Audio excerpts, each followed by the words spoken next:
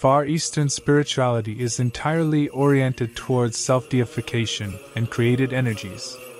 It seeks something within itself, within man and the cosmos. In contrast, we, the Orthodox Christians, are absolutely and completely oriented towards God and uncreated energies. Our goal is deification. For example, our aim is not to extract the mind from the body and say, pull the mind out of the body and unite it somewhere up there with the cosmos, as is taught in some Far Eastern systems. No.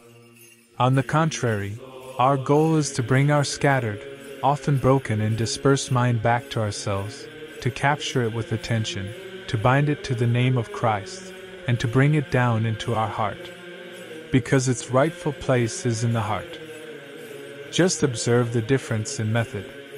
Another thing, our goal is not just to free the mind of every image. Our goal is to make our mind active, to make it work. It's like having a muscle in your body that hasn't been activated and hasn't been used for years.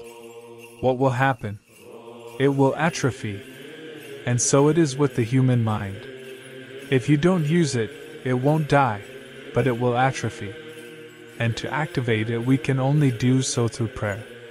In Far Eastern systems, there is essentially a deadening of the mind. What is nirvana? Why are those Far Eastern systems so pessimistic? Because they extinguish the personality.